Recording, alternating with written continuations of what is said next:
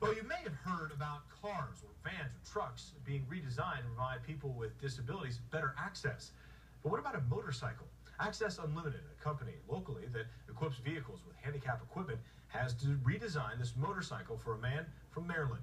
Ryan Shiner, the owner of the motorcycle, is paralyzed from the chest down.